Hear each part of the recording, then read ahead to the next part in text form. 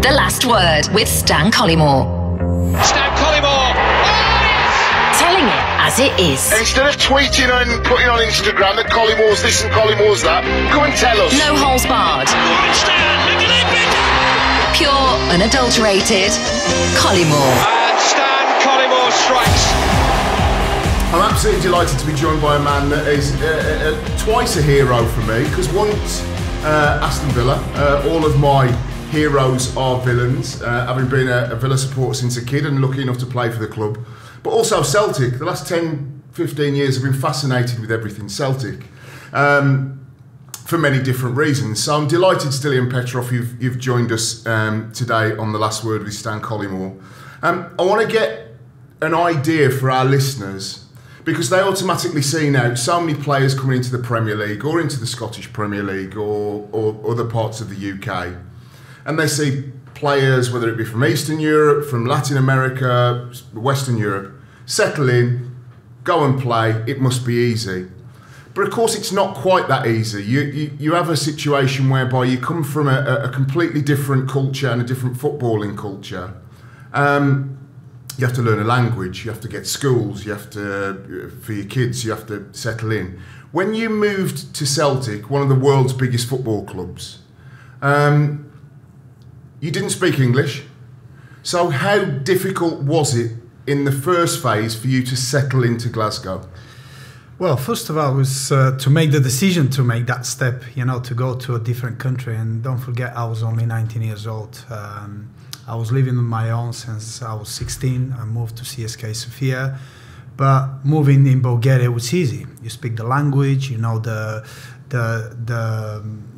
people, you know the nature, you know everything. Everything is familiar. But moving to a different country is completely different. And for me, I had it easy. I decided, maybe sometime I say I was too naive. I didn't think what was the consequences and what to expect really. The problem with that this years in Bulgaria was about our idols, and we had the great idols in Bulgaria. It was Stoichkov, Balakov. If you remember the '94, you know, absolutely fantastic team, great, yeah. And I wanted to be like one of them, and I was given the opportunity to move to a club like Celtic. Did you feel that you had to move abroad? Because CSK Sofia is it's a big club. It's a club known around Europe. Did you think, 19 years of age, I could stay till 21, 22 and move, or did you feel you needed to move at that stage? I had to move. I had to move, and it was important for me to move and develop in a different way, because in Bulgaria, everybody was talking about me, that I've got the talent, I can make it, that is something special. Was me and Martin Petrov at that time were coming through together. Martin already left to play in Servette in Switzerland. So the offer came for me, and I went, that's me. I had to go. Did you know anything about Glasgow at that point? Not much. I knew about Celtic. I didn't know much about Glasgow, but it was some experience. You know, people talk about, you know, footballers, both of us, who went through it. We've seen the good life, we've seen the bad life, we've seen money, we've been dealing without money. Yeah. I had to leave, and I didn't have a penny in my pocket. I had to leave because I loved football. I wanted to develop as a player and as a person. And for me, it was the perfect opportunity. My first experience was my agent done the deal, perfect. He said to me, we have an issue with the visa. You have to just train on your own, wait for it. I met with him only twice. He obviously kept me about, you know, how everything's going. Is the visa is going to happen or not? Is that quite stressful? Because it was obviously stressful. Now we automatically see players come in, but you don't realise that particularly outside of the European Union, you have to have a work visa, and you have to have so many caps as an international, etc., etc. So you were training on your own. On my own. I was nervous about it because I've signed the contract. I couldn't get paid because actually I don't have the visa. That was the agreement. He came a month later, no visa. 2 months later, no visa. 3 months later, a young boy, nervous to go to the different country, a new club. Visa is not happening. I don't know what's happening. And all of a sudden, visa is done. you have to go. So I was sent on the plane on my own to go through Brussels. I got lost in Brussels. I had to catch another flight. Had you been abroad much at that stage? Yes, but as footballers, we get looked after. Yes. You know. Turn up here, 10 o'clock, we start at 10:30, finish at 12, meet here at such and such, be on the bus for... The same as the travelling as well. Yeah. Be at 8 o'clock at the airport, drop your bag in a check-in, you already give your passport to the player liaison, he check you in, you go through this gate, that's where the plane is, everything is sorted, it's perfect. But all of a sudden, young Stan have to travel on his own. No word of English. I got lost in Brussels. I landed in Glasgow. Come out. The guy who's supposed to wait for me was late. And what I faced, my first step going out from the airport, was all the media. Everybody's waiting for me. The mics were on my face. And the Scots, let's not forget, have a very feisty tabloid media, like in England. It's kind of the Sun, the Mirror. Scotland still has this. I mean, it's the same with the Scottish national team. We've seen them getting beat by Russia recently in Belgium. Is that the Scottish media still talks, because the Scottish national team is the equal oldest in the world with the English FA, is that they still talk about the Scottish national team as if it's a big thing. So it's a very, very feisty and febrile media environment in Scotland. It's, the media are proud to show that Celtic or Rangers are signing somebody. They've got a signing excitement. And don't forget, at that time, they had the two big names as a manager and a coach, which is Kenny Dalglish and John Barnes. I'll come to that in a second. They were talking about, how good the Celtic will be. They'll challenge Rangers again. They had Mark Viduka, Eo Berkovic, Lebo Moravcik, great players. Yeah. And all of a sudden, young boy coming in. So most of the media didn't know anything about me. They've seen me playing against England. They've seen couple games. At that time the social media wasn't that big. You can't find really much about somebody. So they wanted to know about me, but unfortunately, I couldn't say a word. I couldn't say anything. I was just standing there, lost, panicking, Did sweating. the club give you a translator? No. So you were literally thrown in the deep end. Yes. In also one of the most difficult places to learn English, probably in the British Isles, because I love Glasgow and I love Glaswegians, but you only have to listen to a Kenny Dalglish interview or a Sir Alex Ferguson interview to know it's a very, very difficult way of learning English. It was very strange one, because at that time, Celtic was, as a foreigners, most of the guys were speaking good English. They were quite experienced. They were international players, so they could settle and live their life without even having problems. But I was just 19. I was there, no word of English, and this was the biggest problem for me. Not the challenge that I was facing ahead. It was the language, that barrier that I couldn't communicate, which made it really, really difficult for me. You mentioned John Barnes. John Barnes is my captain at Liverpool. Going to go and interview him in a couple of weeks about many different issues in the game, and a very erudite talker. And Kenny Dalglish, a Celtic legend, a Scottish football legend, a British football legend, and a Liverpool legend. The dream team. When you get signed by two guys like that, what did they say to you? What did they want from you? How did they express that they wanted this young kid to play for Celtic Football Club? And how difficult, a supplementary question, how difficult was it for you when it didn't work out for them? I think it was difficult for both sides, because first of all, I didn't want to disappoint. Secondly, they wanted to take the best out of me. But that barrier, the language barrier, was very difficult. We couldn't understand each other. They tried to help. I couldn't understand. Everything had to be done on a little desk. That, they were showing me with little things and drawing with the markers. How I need to play. What I have to do this. You have to do that. So it's really difficult, because don't forget, you're dealing with, I'm only 19 years old. I'm going there, I try to do my best, and then all of a sudden you see two legends, which as a young boy, I was a Liverpool fan. So you see John Barnes and Kenny Dalglish, standing in front of you. You don't want to disappoint them. You don't want to let them down. But in the same side is, they can't help you. because communication in sport, in any business, it's a big thing. And if you can't communicate, it's very difficult to put your messages, your philosophy, or whatever you want to somebody. And that was the difficult part between me, John, and Kenny. So let's fast forward a little bit. We'll come back to John and Kenny and Celtic. But when I played, for example, Aston Villa, I think we were one of the last all-English teams under John Gregory. Or British Isles teams. We had Fernando Nelson, that was Portuguese, a right back, and that was pretty. Savo Milosevic had played up front. Dwight was Trinidadian, but he'd had all of his youth in England. Is that when you're in a dressing room, and I haven't had this at Liverpool. We had several foreign players, but not many. So the vast majority of my career was British Isles-based players with the odd Norwegian, or they tend to speak very good English. How difficult, when you then learn English, you get to Aston Villa and you're a senior figure, but still players are coming from left, right and centre.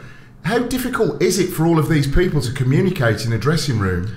It's very difficult, but when I moved to Aston Villa, having the experience what I've experienced with Celtic, seeing the problems and the difficulties that I had, you just try to adapt and make sure that when somebody come and don't speak the language, or he don't kind of understand a lot of the things, you have to be patient. You have to help him. You have to make sure that not just football terms you have to learn. You have to learn to communicate with the other people in the team, because if you don't know your teammate, it's very difficult to open up, to be a good teammate, to perform together. And that's the hardest job for me when I was at Villa, especially when I took the captaincy. It was very difficult with a few of the players, communicating. As a players, and you talk about a lot with the mental health, and a lot of players come with a lot of problems, and people don't realize that. It doesn't mean because they've signed a contract and they've given a lot of money that solved their problems. Everything is in the head. And the problem, of course, is exacerbated if you can't speak the language, if you can't communicate that very well. Of course, if you can't share, if you can't have help, then it becomes very difficult. And we have couple issues in Villa, like couple of players struggle, mentally, to get going. But when they get going, you can see the potential they have. But sometimes you think, but what happened if we weren't there, if we didn't help them? These players will just get lost in football without even showing their potential, which is a very, very fine line how you can communicate and how we can help people. Let's go back to Glasgow. I read, because I like to do a lot of prep and I know about most of my guests anyway, because I'm interested in them and particularly interested in you and your career, and coming from a different country, adapting to a different culture, the goldfish bowl that is Celtic Rangers, that dominates Scottish football. Tell us about the burger van, because I thought I could have understood this story if it was 30 years ago, because you hear of players getting on the bus with the fans and going to the games and stuff. But we're talking about the modern era. You're a big young signing from Bulgaria. You're playing for one of the world's biggest clubs in this huge goldfish bowl of Glasgow. But you learn a lot of your English from a burger van. How did that happen? It's a strange thing. We're talking about big clubs and how they are set up and they look after the players. These days, it's perfect. It's all done. The players all done, all there. You can't complain about anything. But before, it was completely different. So I got injured one day in the game, and one of the security guys who worked for Celtic, he noticed that I couldn't explain to the physio what happened to me. So the game finished, I was coming out, and that time I just started to little bit understand things, going through difficult, I went through the difficult time.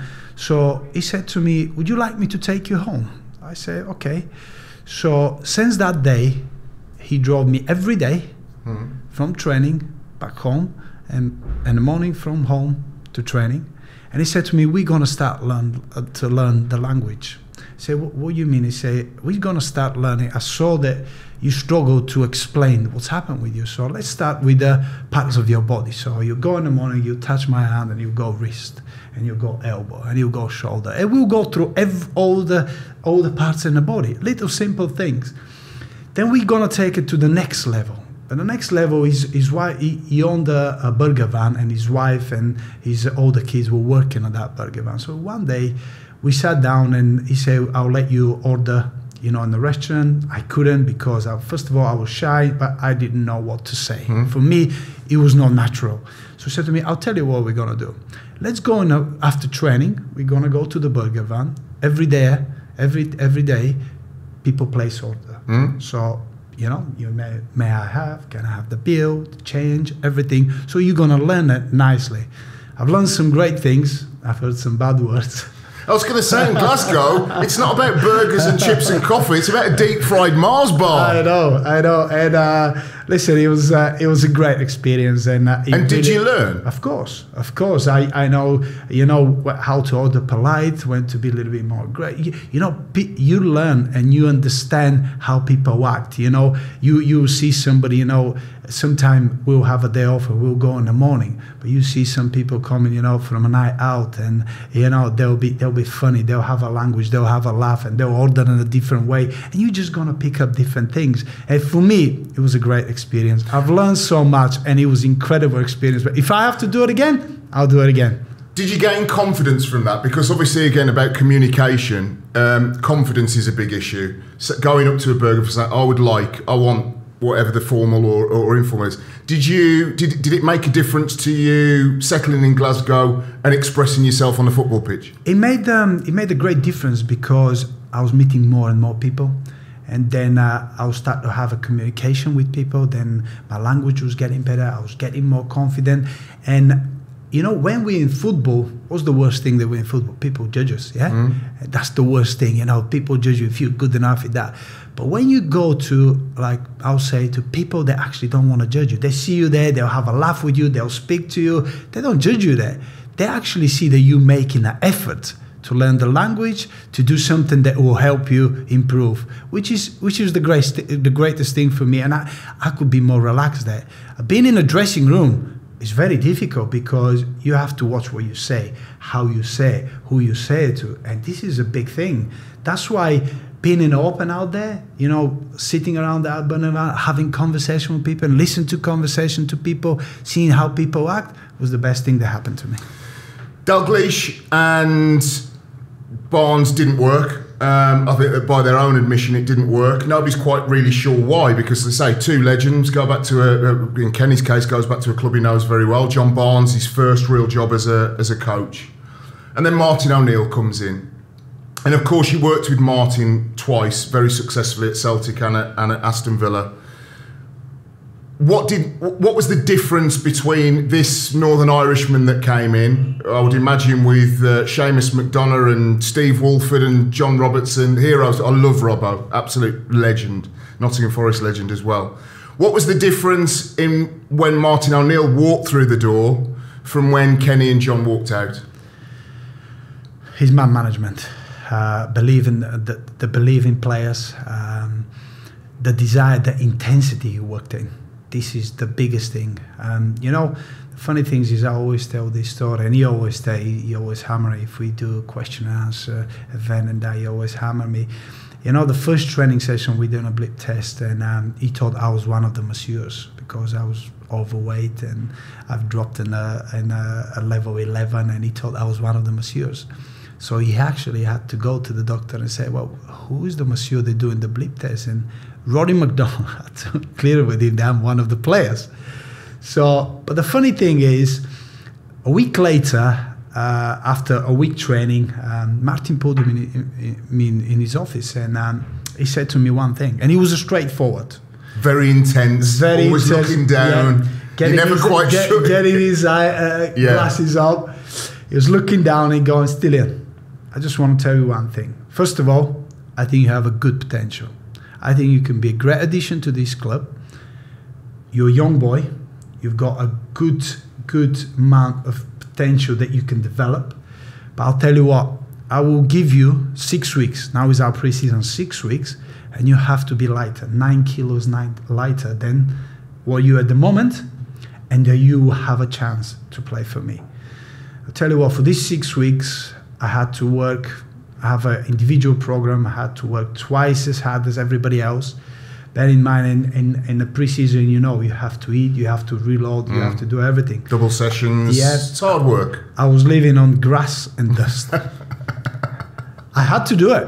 I didn't have a choice because my start with Celtic was so disappointing for me, myself. I had to do it. I didn't have a choice. And he was giving me a choice, which was good enough for me. And you know what? I had a great preseason. Everything was going well for me. Martin O'Neill, after the second game, he pulled me in his office and he said, first of all, I would like to tell you that you've done great. I would like to give you a new contract because I don't think you deserve what you get paid at the moment. And you know what? Since he told me that and he gave me the opportunity, I was ready to go through anyone. Yes, straight away. And you know what? I've never looked back. I've never even had a doubt about going out on the pitch and fight for him. Injury, no injury, I was there. If I could move, I'll fight for him. It's very strange because I had a lot of different managers at different points in my career, and I was only with Martin for six months before he went to Celtic. And it was at Leicester, and I'd been bombed out at Villa, and I was training with the kids. And it's exactly the same. By the time that I left, I would do anything for him. John Hartson, we had a chat with last week, exactly the same. He'd do anything for him. That's quite a rare trait in a manager, that not only that you respect him as a coach and you'll do this and you'll do that and you do as you're told, or you're scared of him, or you like him because of the way he interacts with you, but how many players that have played for Martin O'Neill at very different clubs at very different times all felt that you would run through a brick wall for him? What do you think it was about him as a person? Because he wasn't happy clappy, he wasn't everybody's best mate, he was actually the opposite. So what was it about Martin O'Neill? He was just a great human being. He treated everything the way it deserved. If you do the work, you play. If you don't do what I want you to do, you don't play. It's very simple. If you train, you play. If you go on a Saturday and you win me the game and you perform well, you'll be staying in that team. If you have 50 games, you'll be playing 50 games. If you look at Martin O'Neill's record in every club, Leicester, Celtic, to every club he went, he plays with pretty much the same team, and people will question that down the line. Especially because in the day and age of rotation, it was one of the criticisms at Aston Villa. Yes, let's come to that at Aston Villa. So you have great success at Celtic, and then it's time, as many players have done. We've seen Virgil van Dijk go down south. We've seen Victor Wanyama go down south. Paolo Di Canio, Pierre van Hooijdonk, a number of players that have particularly done well at Celtic, but also at Rangers, that then come down south. You go to Aston Villa. By this stage, you understand the language better. You are going to be working for a man that you already know in Martin O'Neill. What did you first find in Birmingham? What did you first find at Aston Villa? What were the differences between going from one great club in Scotland that dominated with another to one of England's biggest clubs? You know what? It was similar clubs. And I was on the way down to Portsmouth. I was actually going to sign for Portsmouth. Villa wasn't on the map at all. Who was manager at that stage? Harry Redknapp. Yeah. And at that time, he was going for Gareth Barry. Was at the moment Martin O'Neill was negotiating with Gareth to stay, but also Portsmouth wanted Gareth as well. And I was on the way down 2 days before the transfer window's closing.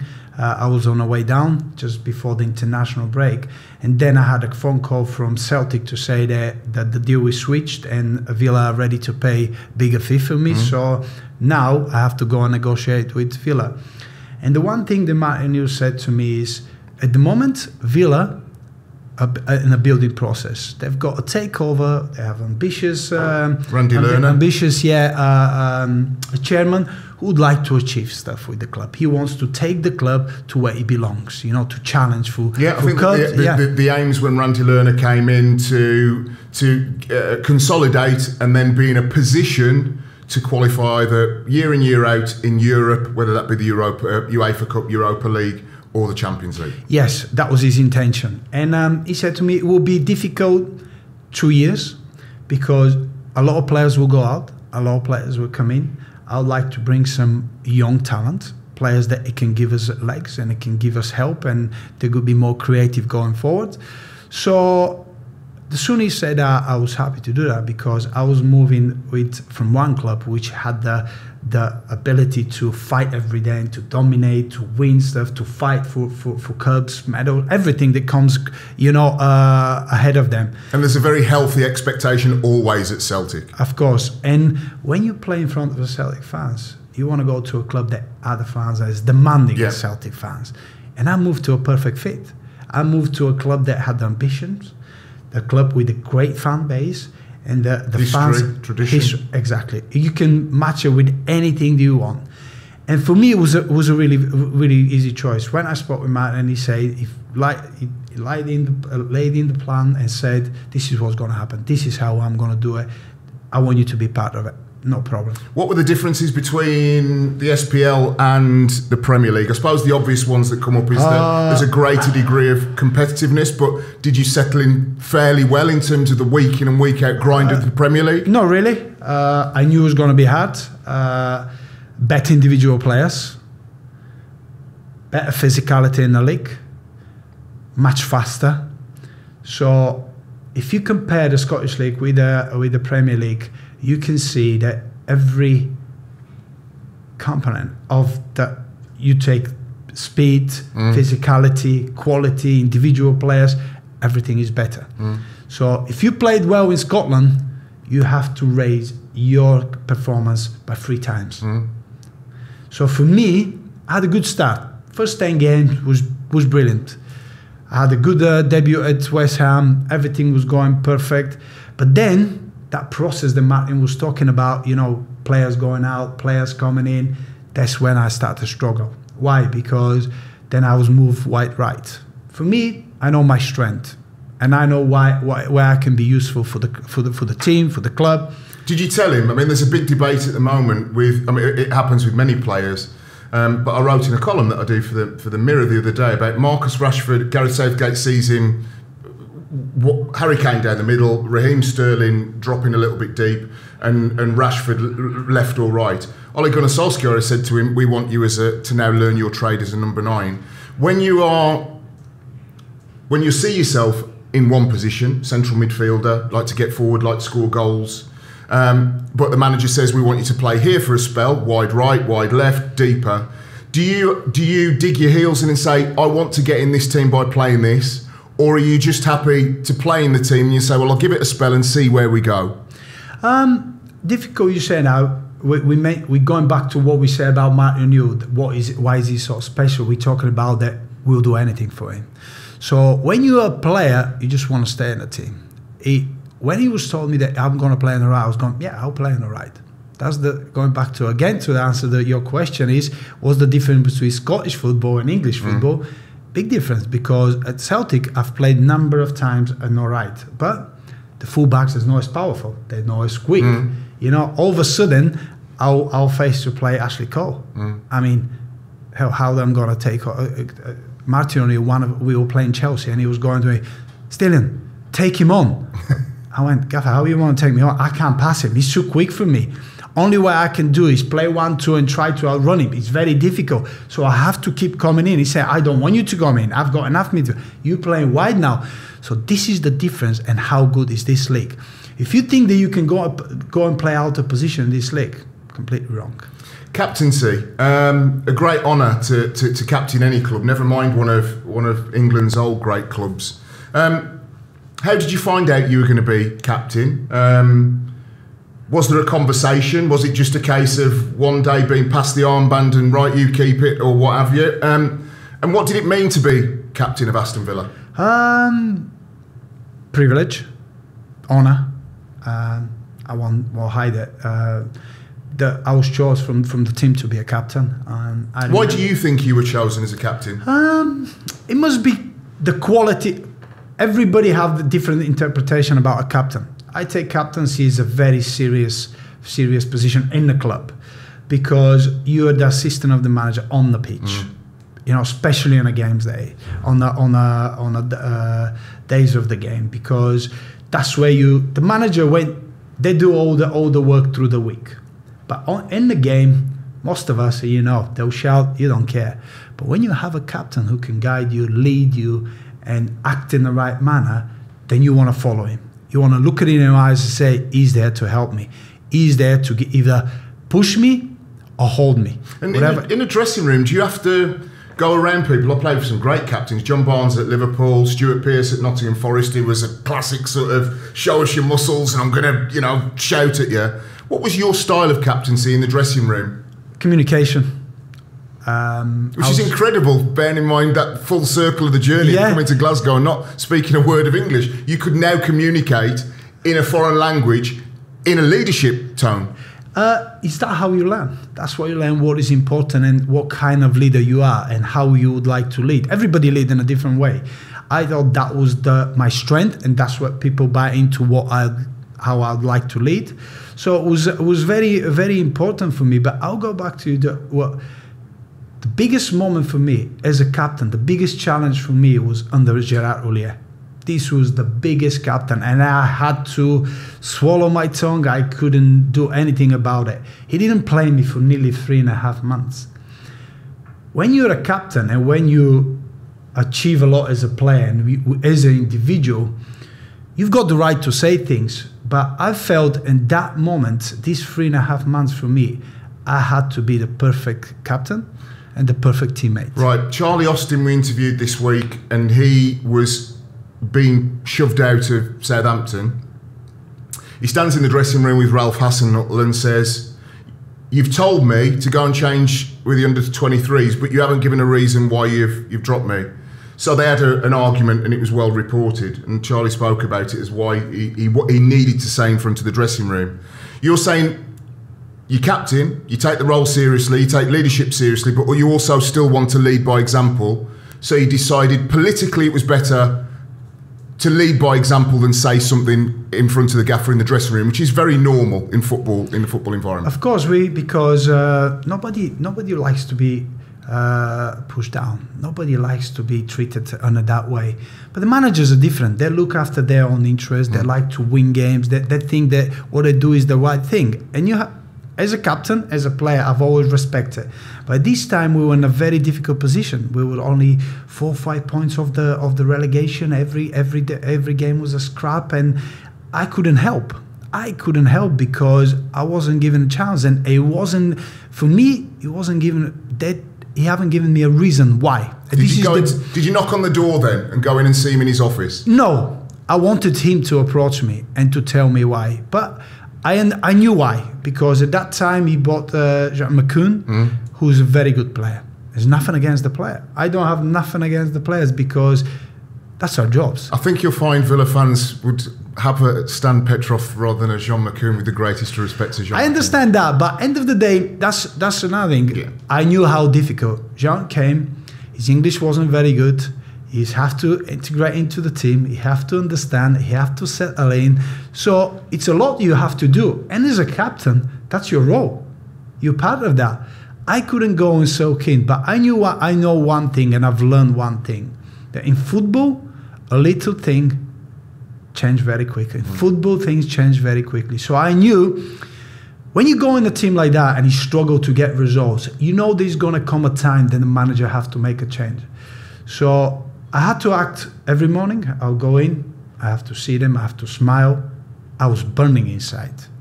I didn't want to go be there. I didn't want to go to training. But I'll tell you what, I had to. I had to, because the boys, as much as the managers are making decisions, the boys still felt that I'm there for them. I'm their leader. They want me to be around them. Sometimes, I won't go in. Sometimes we'll lose a game and I won't even feature in the team. And I'm like, and I need to go in and clap everyone and say, you've done well. And, somebody playing in my position, I had to go to Jean and give him a hug and go, you've done well, don't worry about it. That's great captaincy, though. You have to, because you're part of that team, because things change very quickly. 3 months later, I went everywhere. In these 3 months, I had to work twice as hard, everyone, because I knew that when my time come, I just couldn't give him another reason to drop me. And I remember... When did that come? What was the game? It was funny how he came up. I always done all my running on Thursday because I wanted to make sure, obviously, if I don't play on Saturday, I'll be fit and I've done enough running. So we had a little hill that I was doing a power work, a lot of sprinting, just to make sure that the legs will work in the same intensity as the game. So when my opportunity comes, I'm ready. So I can see the manager, and just before Newcastle game, if you remember, we beat them 1-0, and we went on a nine game win, and we managed to survive. So I could see him coming from far back, and that week he's been very nice to me. All of a sudden he starts speaking, and you know straight away what's coming. Jean has been under pressure, the fans has been under pressure, then I start asking questions. So I was doing my little drills with the fitness coach, but to bear in mind, the fitness coach was great. He was a French man. We had a great relationship. He could see what happening, but obviously he's the part of the coaching staff, and I would never go and speak against the manager with him because he's part of the staff. For me, it's not his fault. It's not his fault. In a very difficult position as well. So I'm doing my and I can see him coming. Yeah, it's just nice little slow walk like he always walk. So I can see him behind me, and he go, Stan, just to let you know, you've done very well in training this week. And I'm just laughing inside. Every ex-pro and every pro that will hear this voice that's been left out of a team and then has been dragged back will have had that conversation and know what's coming. Yeah, it was like, you've done great in this week. You look sharper. You know what? I'll be careful what you're doing today. You may have a chance to start on Saturday. And I knew straight away I'm starting. So I went back in, and all the boys, I could see them sitting in the pool, doing the recovery when I was doing my run. And I'm looking back with him, and all the boys are just laughing and that. And since then, I went back in. Unfortunately, it's what happened with Gerard after. And you know what? When he got recovered, that's where you know he's a man. He come back and I say, you know what? I've done one wrong thing. He's not explaining why I drop you. But you know what? You never moan. You never complain. Fair play to you. I have a lot of respect for you. That was enough for me. And then you've done the right thing. I could easily go on the other way, and it was probably going to be the wrong thing. And I would probably, by the end of the season, I would have left. I would have never played again. And this is the moment that you decide, do you want to go in the direction that you think is right for you, for the club, or you just want to be selfish and just go and just do your own thing? So that's Celtic, that's Aston Villa. And as you saw, before you came in, you said Johnny Hartson was crying. We don't want to get you crying. But I'm a big, in terms of this show and having control of this show, I am trying to bring an insight into the mentality of an athlete, of a winner, of a champion, of a competitor. I still now train. I've got a hamstring tear at the minute because that helps me mentally, massively helps me mentally. We talked to John the other day, and John didn't check his testicles for 3 years, and then he left it to a point where it was touch and go, and it was very difficult for him, and he battled through it, and he got through it, and he looks very well and very healthy, and he's a great pundit. What the difference with you is that you went through an illness and came back, and I want to ask why you wanted to come back, what it was about playing again that was important to you. But what was the timeline with being diagnosed with leukemia? You're in a foreign country still, even though you've been in the UK for a while. And how did you take this illness on? My story, me and John, we communicate a lot. We're very good friends. We share the same stories. We share the same battles as well. And mine was completely different than John. Mine, I was diagnosed in a space of 3 days. Mine came very quick. Mine was acute lymphoblastic leukemia. Acute ones, they come very quickly and they're quite aggressive. So your symptoms were quick. You knew something wasn't quite right. Just a little cold, nothing special.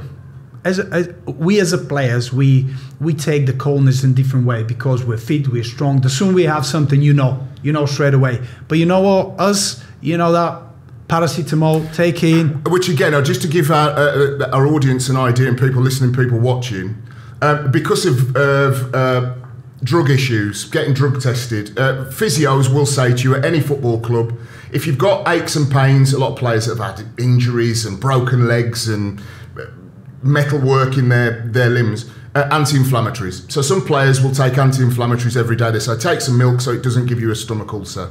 But pretty much apart from that, the only thing you can really take is paracetamol. So paracetamol for a footballer is the kind of, you got a cold, you got the man flu, you got this, you're going to take paracetamol. Like a little sweet. Yeah, exactly. That's take what paracetamol. It's and you're right. Around football, the drug testing became very strict, very strong. So we weren't allowed to take anything without being approved from the club. But bear in mind, I was an international player, so I'll play for the club, we'll play the league, then we'll play European games, then we'll play internationally. You'll be traveling all over the place. You at some point you take some like a little vitamin that I wasn't taking anything. In my life, bear in mind, I was diagnosed with leukemia. In my life, I probably had cold once or twice. I haven't took a tablet, I haven't took an antibiotic or anything. If you can explain to me how that happened, nobody knows. I asked the question, so many questions in my head. I've asked the doctors. There's no explanation. So you have a cold. What did you do? Did you go and see the physio? Did you think that there's something out of the ordinary here? Because how do you go from a cold to leukemia? How do you get diagnosed? What happened? My kids were young, so when you have a young kids, you know, they go to school, you pick up little cold, you shake it off, you sweat it out, you go in the sauna, you're ready to go. But the problem was that week, to build up before Arsenal, I felt a little bit exhausted. I felt like little runny nose and a little bit exhausted. But you know, I went back home, slept for 2 hours, go and pick kids from school. My days are going to normal. The Friday before the game against Arsenal, I had a big sweat in the night. I mean, I woke up I remember I was saying to my wife on the next day, about 3:30 in the morning, and my bed was soaked. It was soaked. But usually, because I was usually sweating a lot, I had to take a lot of fluids, and I had to make sure I hydrated well enough the night before for the game. So maybe it's just the room was too hot and I sweat, but the sweat was heavy, very heavy. And the next day, obviously, I've had the temperature, you sweat out. I felt a little bit down, but you know what? Had a coffee, had a breakfast with the boys. We were talking about the game, so adrenaline kicked in a little bit. You forget about it. Before the game, warm-up's going well. Everything was perfect, and you know, then everything happened. The game started, and I started feeling more fatigue, and the game was keep going. I loved playing against Arteta because we had that battle with Rangers, and then he moved down to Everton, then at Arsenal. And Alex McLeish was the man of the day. And I remember in the halftime, he's saying to me, Stan, you're second best. Every time you've played against Arteta, you love to play against him. You love to challenge him. You love to be in his face. And you know how to play him. What's happening today? And I'm like, something's not right. I just can't run. My muscle is not reacting.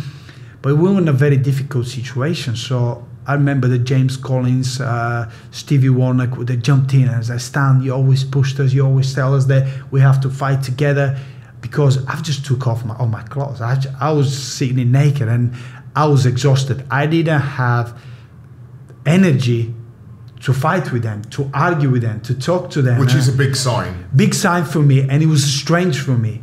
So they all jumped up and I felt like, I need to go back on. So I'll say, well, if you want me to go back, I'll go back.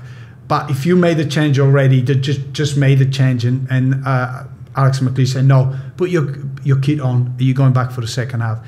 So in the second half, literally, my brain was not near football. I was like, something is happening. Something is not right.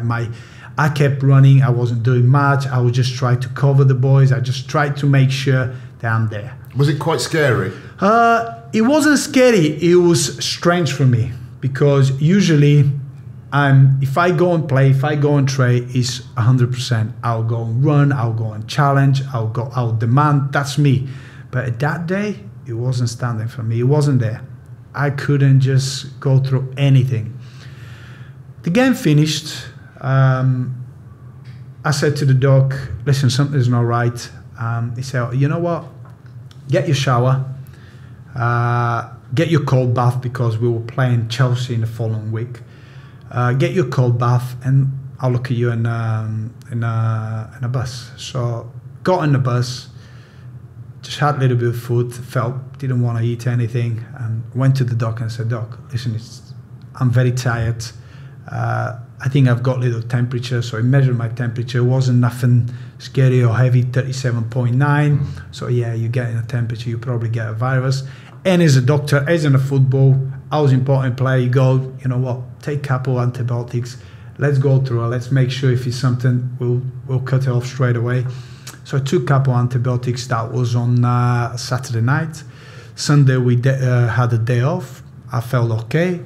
Monday, I remember we went in, and a couple of weeks before that, we had Muamba's accident. Yes, I was there. I was at the game for Bruce Muamba, Spurs. Yeah. Where the doctor came out of the crowd. Exactly. And at that time, I think a lot of the insurance company were demanding more checkups from the clubs for their players with the hearts. So we had a checkup on Monday, and randomly the doctor said, well, you know what, I want to check the blood for the players, just to look at their, if their vitamins are okay, the livers are functioning good. So on a Monday, we had the heart checkup and the blood test. On a Tuesday, I was away with my wife. We were getting a new passports. It was a lovely day. We were going for the new passports. I booked our holiday. We were finishing in about 3 weeks. So we were all looking. I had a coffee. We strolled around. And I had a phone call about 3 o'clock in the afternoon. And Dr. Ian McGuinness, he just called me and said, Stan, I need to speak to you about something. And I went, yeah, of course, Doc. What is it?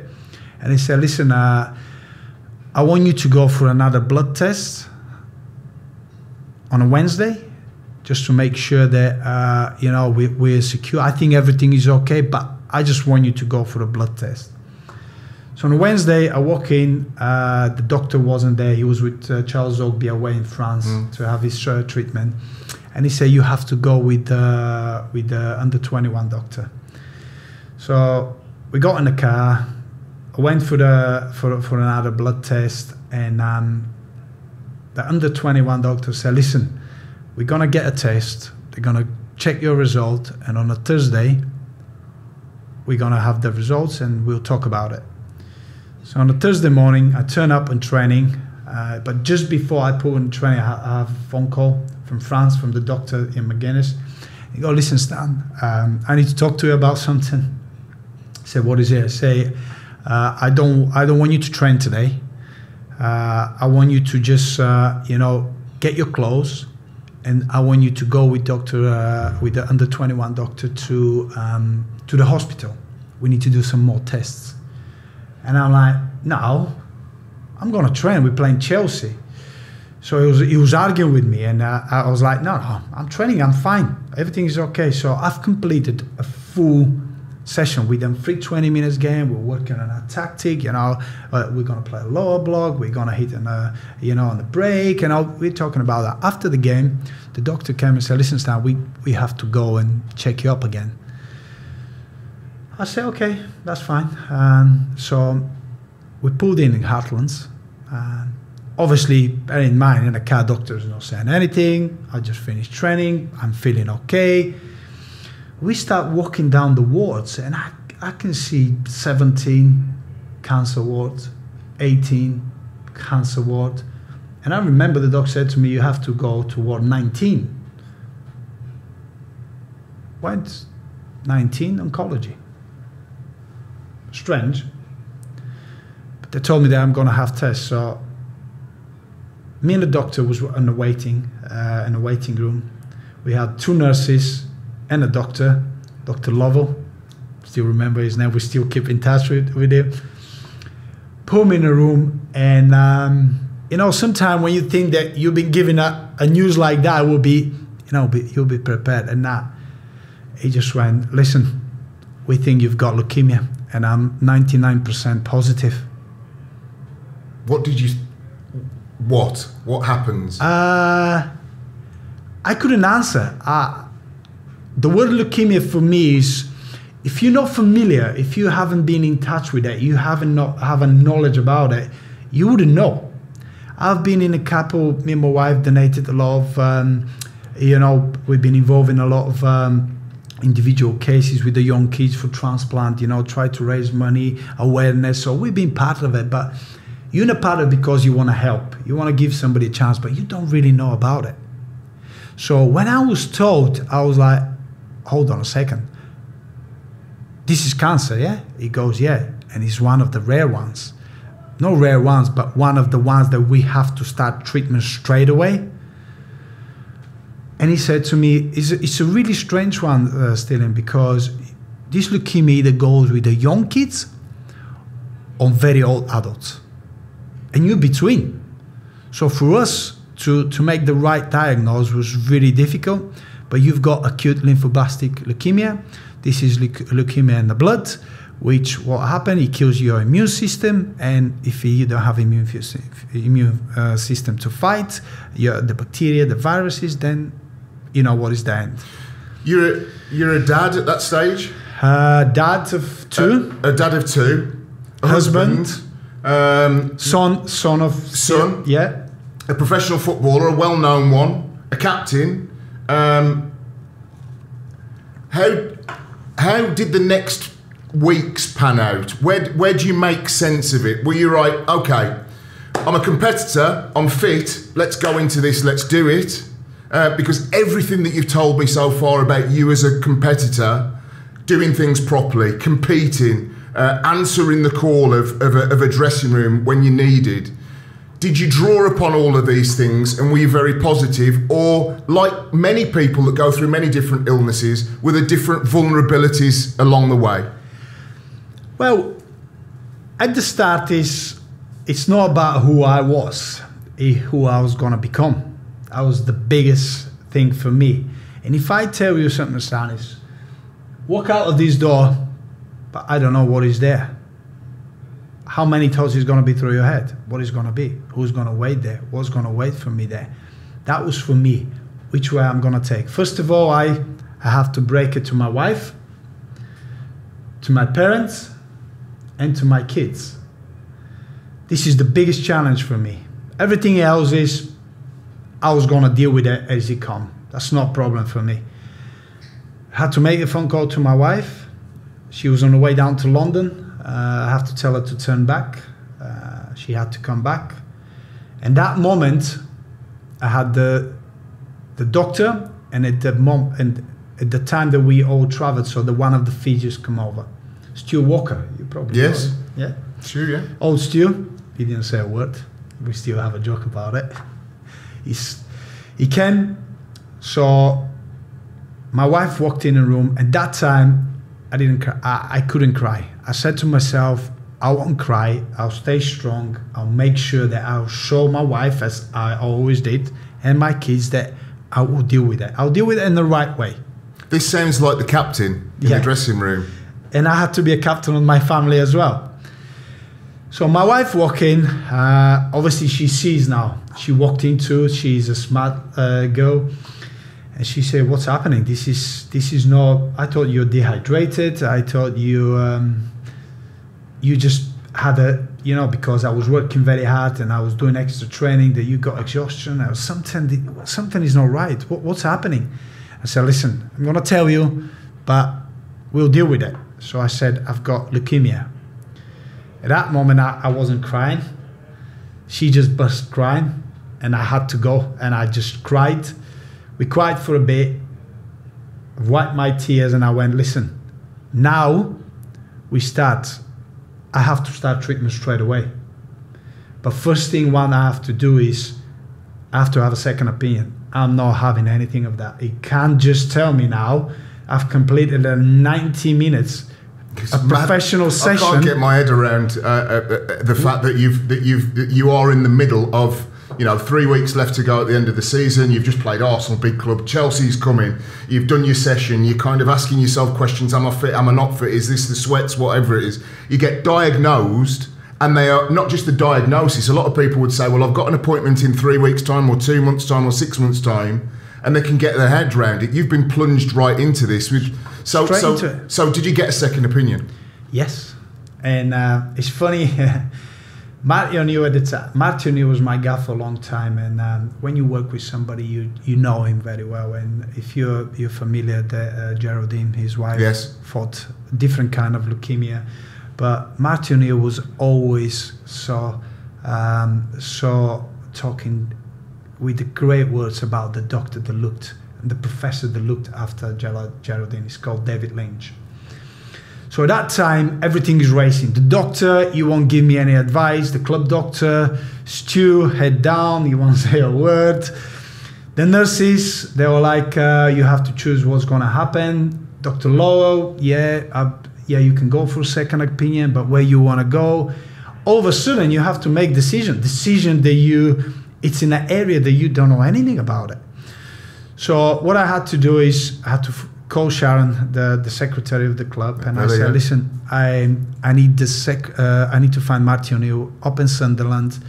I remember it was about 11:45, and I got the number. I've called the secretary of Sunderland, and I spoke to her, and I said, listen, I'd like to speak with Marty O'Neill. And she was like, oh, we can't disturb him, he's in training. I said, it's urgent. So I had to break it to her, say, listen, this is the case, this is what's happening, I need him. In 2 minutes' time, Martin was on the phone, and he was like, his sympathy and what I can help. I said, listen, I said, Gaffer, one thing I want to know is the doctor that you always spoke so highly of, can I have his number? I need a second opinion, and I have to do it now. He said, you know what, Stiliyan, he's down in London. He's one of the leading professors in that area. Let's see if he's down there. So he called him first, and he said, Stiliyan, he's in London.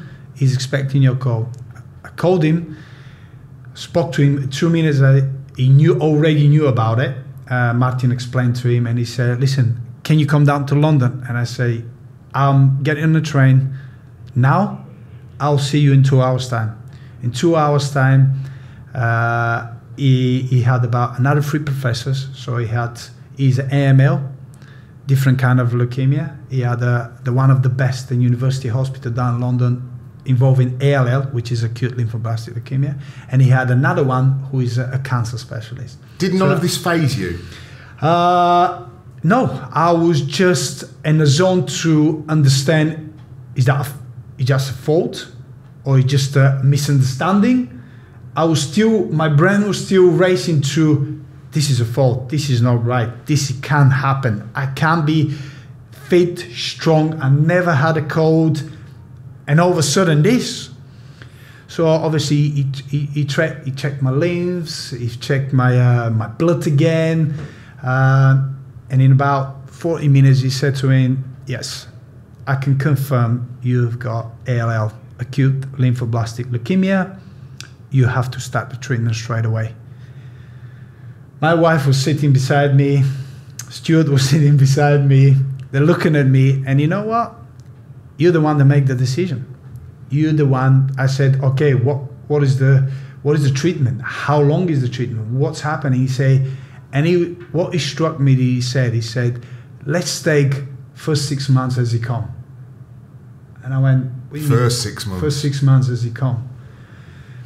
And he said to me, just to let you know, the success rate with kids, success rate is 90%, very high, which is very good.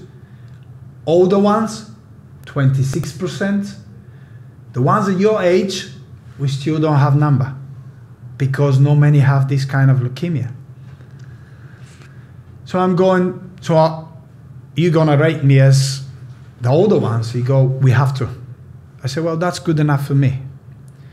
So, and that day I left with a tablet, one tablet of chemotherapy and a big dose of steroids.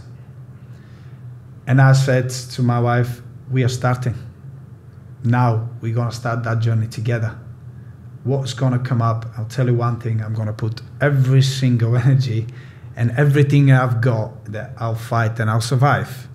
If anything, if it comes to the worst, at least I've tried and you will be beside me. This was the conversation we had about a fight, and we never touched it again. What was the lowest point in your treatment? Where should I start? It was so many low points. The highlight of my 3-year treatment was I was fighting every single day to hear the news, you're in remission. And you've got another month of chemotherapy. You know, when you say to people that you actually looked forward for the chemotherapy, people say, what do you mean? What are you talking about? You can't look forward to a chemotherapy. I say, I was looking forward to it. John Hartson says that his doctors told him that he was a textbook case because the chemotherapy had such a positive, of course it kills good and bad in your body, but it had such a positive impact on him. And one of those reasons that they felt was because he was an athlete. Your heart is bigger and stronger. Your mentality is strong, and you're still in the game. So did you feel, again, going back to this fundamental question, being a competitor, being an athlete, being selfish in the right way, being a captain, massively helped your fight? Yeah, I would say yes. But the most important thing that helped me is my desire to achieve. This is what it's all about. As a young boy, as a footballer, as a person, I had that desire to always improve, always achieve, always push. And I wasn't going to stop, especially in this battle. I just couldn't stop. You know, in moments like that, Stan, you realize what you're losing. And it's the most precious things in life. And that's your life. Because we talk about, you know, you're talking about money, mental issues, you're talking about little things in life. But if you don't have that life, you won't be able to fight it. You won't be able to push through it. You won't be able to talk about it. You won't exist. So did you almost relish the battle? Yeah, I had to. Because for me, it was about surviving. And surviving is grabbing, taking, using everything that you've got that you can succeed. Because is it the right treatment? A lot of people go to treatment like that but don't make it. This is the right chemotherapy. This is the right. You've got different way of treatments, and it gets better and better. Did that illness came to me when actually the treatment was better than years before. If I had the years before, maybe I wouldn't survive. I always believe everything happened for a reason. Final couple of questions. When did you hear those words, you are in remission, and how did you feel? Where were you? I was over the moon. I just couldn't wipe my smile off the face. I couldn't wait to go home and tell, you know, my kids that, you know, we want to do something. You know, I won't tell them that I'm in remission. I just wanted to do something for them. I was tired. I was, you know, but inside me, I knew that I'm going in the right direction. And my kids, my wife, will have a chance to see me for longer, to be beside them, to guide them, to make them happy, because this is what it's all about. The family is all about.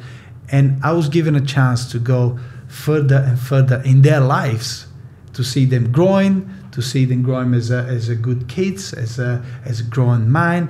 And I said to my wife, you know what? After everything we've been through, if I see a grandchildren, it'll be a great achievement. It will be a great achievement, bigger than anything that I've achieved in football.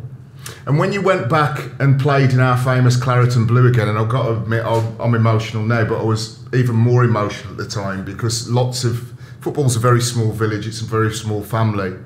And knowing that you went back to the club and then played 21s, was that for you? Was that a realistic expectation? Was that I put my football career on hold to take on this battle?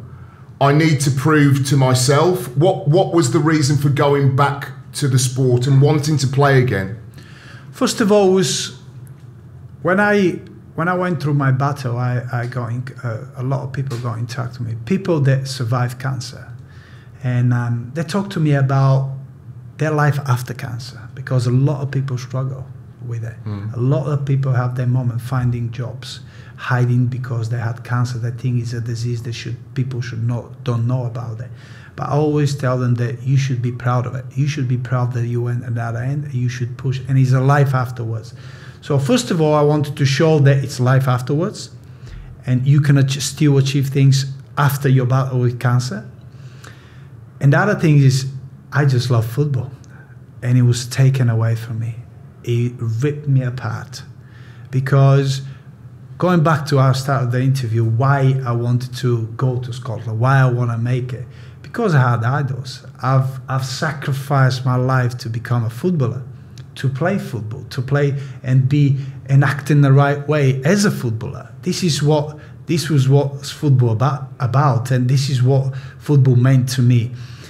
When I first started, bear in mind, I've gained about, probably, I was playing at 85, I was heavy as 139s, you can do the maths, very heavy. When I put it in my head first, I knew how hard I had to work. I had that opportunity, it was given to me, and it was given to me by the club that I loved, because the fans was incredible. I had, the 90 minutes applause. It was incredible, and I wanted to do it again. People ask me why I didn't go and do it everywhere else. I didn't want to go and do it anywhere else. It's not about playing a full season. Even if I played 2 games and I say no, I would show people that, first of all, it's a life afterwards, and secondly, I would say no. I went through a very difficult pre-season. I had to sacrifice a lot. I remember, I hope if you have Gabi one day. Yes, Gabi Bongo. Gabi, I remember some of the runs. I haven't missed a session. Bear in mind, I went through the most difficult leukemia treatment for 3 years. Imagine how much chemotherapy, steroids, everything I've loaded my body. What did the doctors say to you about going back and training? Did they say your body's in a good position now to be able to do it, or did they say don't do it? They said to me, my professor say, this is the weirdest thing I've ever heard, and I think it's really bad, because he said when you have so much chemotherapy and steroids, your bones become weaker, so you're very, very fragile. You can break a leg. And I said, you know what? That's not the important thing. How's my organs? How is my heart? How is my liver? How is my legs? Can I say, you know what? If you go through a training session, why not? And I say, I'm going through it. And my professor was like, we still talk about it. I say, you know what? I've never seen something like that. This is incredible. I went through the preseason. I loved it. I loved it being with the boys again. It was very hard. Doing the preseason with the Italian manager, it's hard. A lot of running. We went to Austria. It was double sessions, a lot of running. I remember one of the sessions, one of the runs, we were doing a lot of completely different runs, is long runs. And I remember the last run, I was in the same group with, as I always say, Gabi, I've just recovered from cancer. Are you running in the same group as me? Should be a disaster that for you. And he just laughed. But in the last run, I remember last day, I was literally on my knee, because we were training twice every day. It was so hot, it was 40 degrees. And I remember in the last session, was only left 12 of us, because everybody else was injured, they couldn't train. They saw what was coming. Last run, I was like, we were doing times. So I was like in the back of the group, and I would just try to get a last run. And I remember Rudy Gestedt and Gabi just slowing down just behind me, and they just give me the massive push so I can make to the time. And this is just show you how people see you when and when they said to me no, it was another disappointment for me, but I couldn't say much. It hurt me a lot, but I had to take it. I had to understand that as well. And if I had that opportunity to play again, I would have loved it.